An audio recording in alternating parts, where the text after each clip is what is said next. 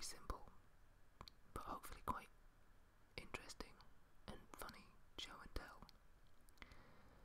Now, in the past, I have uploaded videos in which I've shown off my various trinkets and knickknacks and, what is the word, tchotchke items. My little keepsakes that I've amassed from different places in different times. I think the last one I did was pretty much all of the ones that I picked up across my journey across America last year.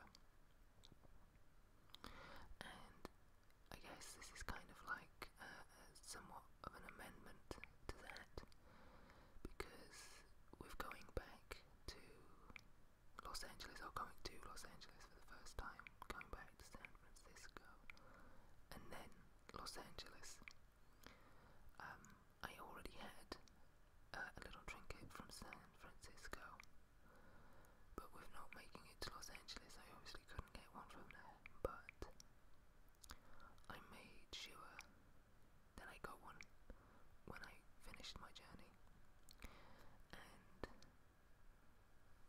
it gives me great pleasure today to introduce to you somebody who is very dear to my heart, somebody who means an awful lot to me, someone who has been through a lot in our short time together, and somebody who has a hole in their leg, but we'll get to that. I want to introduce to you today to St Pierre, the patron saint of rucksacks. This is St Pierre, and he has a derpy look on his face, and he's also dressed as, I don't exactly know what. I want to say part cowboy, part newspaper boy from the 50s, part sailor. I'm not entirely sure what his ensemble is supposed to be, but it's a little strange. And as is St Pierre himself. But this is my keepsake from Los Angeles, and he was a very last minute find. I had tried to find a little keepsake trinket throughout my time there, but being mainly in Hollywood, it was a lot of touristy stuff. So it was like keychains of Marilyn Monroe's face, or the Hollywood sign, or just, you know, you can probably imagine the kind of things that were on offer and available to me to add to my collection. But I didn't really want anything that was obvious or touristy, or, you know, that everybody visiting there has probably picked up 100 times over.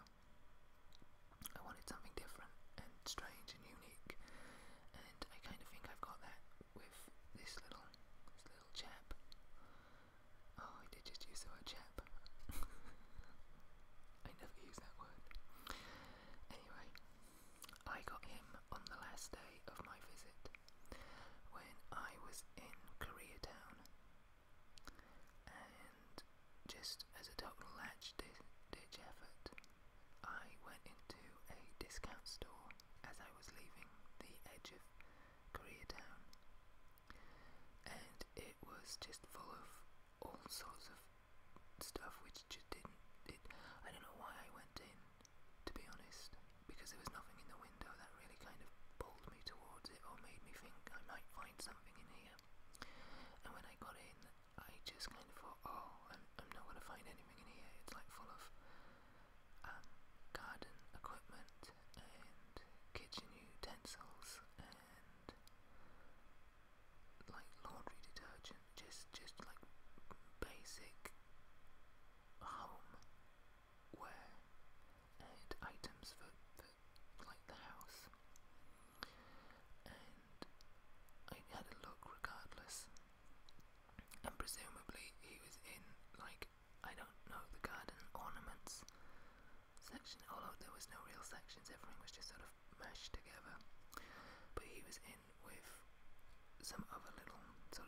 statues and things of this nature. And he was just stood on the shelf with his little tongue sticking out, and he just jumped off the shelf to me, and I thought, that's it. I need to find out how much he is, because at this point I think I had like $20 left, and that was to like get me food and maybe a drink on my last night, so he needed to be cheap. So I took him off the shelf and I took him to the counter, and I asked the lady behind the counter, I said, how much is he? And she said, $1. And I was like, sold. You've got yourself a deal. And so I gave her $1, and she gave me him. She gave me Pierre, St Pierre, patron saint of Rucksacks. And the two of us have been together ever since. I don't know why. There's just something incredibly endearing and charming about him. He's got just like a very strange little derpy face, and as I said, I don't know what his outfit is meant to be. If you guys, maybe I'm just missing the obvious, maybe it's just, it really is something obvious and I've not noticed, but it is kind of like a newsie from the 50s, or like a sort of reporter, or a cowboy, or a sailor, or a blend of all three. You know, part-time sailor who also rides horses and reports on crime stories in the big city. I don't know. But yeah, this is my find from LA. And he, I believe, is hollow inside. In fact, we can see that he is hollow inside because there is the previously mentioned hole in his leg. Now, to be fair, he didn't have this when I first bought him. This happened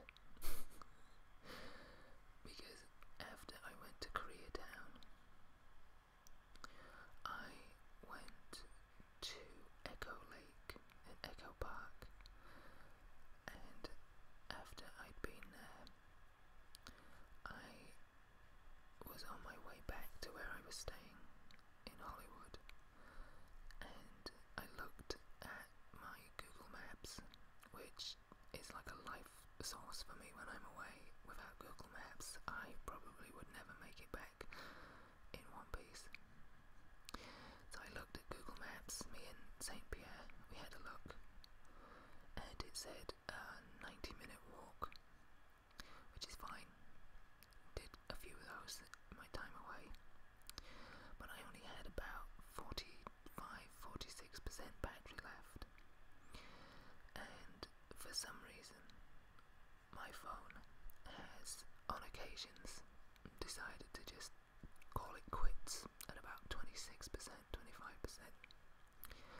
So anytime that I get under 30, I get a little bit concerned that that's going to happen, and that we're going to have no phone and no Google Maps to find my way back. So, with an idea of where the first part of my journey was and how long it would probably take me, I decided to sort of jog, hoping to cut down on some of the time and, you know, ensure my chances of getting back, which is always helpful. So I had Pierre in my bag, in my rucksack, and I was jogging down pretty much a big stretch of Sunset Boulevard, which probably wasn't the best idea on hindsight because it was absolutely searing hot. My legs were already tired from a morning's walking, and yeah, but I was jogging anyway down Sunset Boulevard, probably looking very out strange, but it's LA, and really nothing's out of place or strange in LA, so I wasn't too concerned about that. I was more concerned about my battery not dying, and me not dying subsequently. So, running / jogging down Sunset Boulevard, and I've got St Pierre in my bag, and as I'm running, he's going side to side in the bag, because obviously I'm shifting sort of momentum as I'm running, and he's swinging with me, and suddenly I just feel something hit against my elbow, and I know exactly what it is as soon as it happens, because there is nothing else in my bag apart from Pierre, and it hurt quite a bit, but I don't think it hurt me as much as it did him, because as you can see, he's now got a little hole in his leg. Now, some people may be upset about this. They've just paid a hearty dollar for their little dog, and within an hour or two he's already damaged. But I actually quite like the fact he's got this little hole in his leg, because it's the result of a strange story.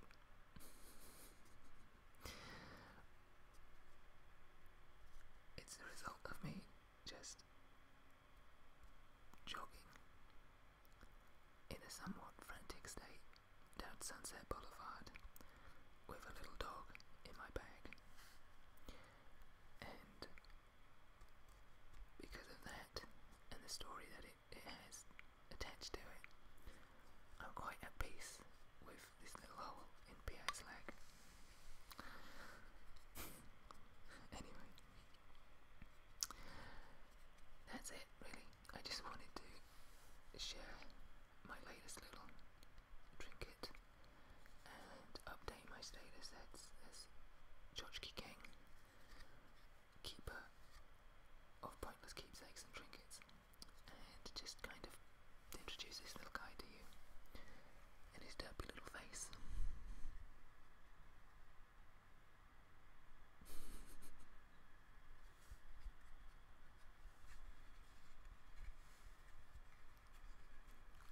He is actually quite rough to the touch, pun not intended.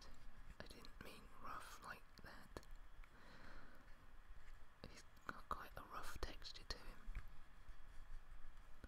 even on the bottom, which I presume is just the result of more sort of bag swinging knockery. But he is oddly charming and strangely cute, and he now has a very proud spot on my desk upstairs. So anyway, there you go, a little introduction to St Pierre, patron saint of rucksacks. I kind of think that he's going to live on my desk as a standard, but whenever I go places, I think I may take him with me. Just like a little sort of superstitious totem. I don't know.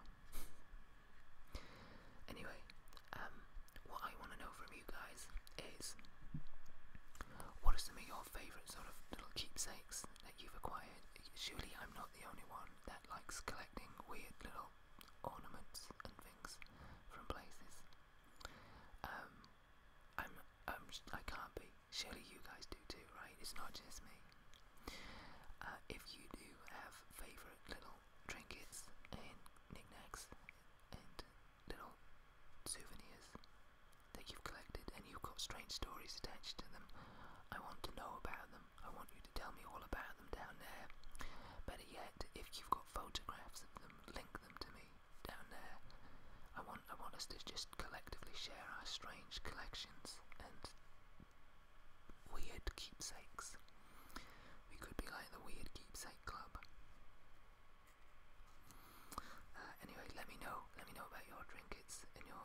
touchy items down in the comments. And again, if there's anything you want to see from me in terms of videos,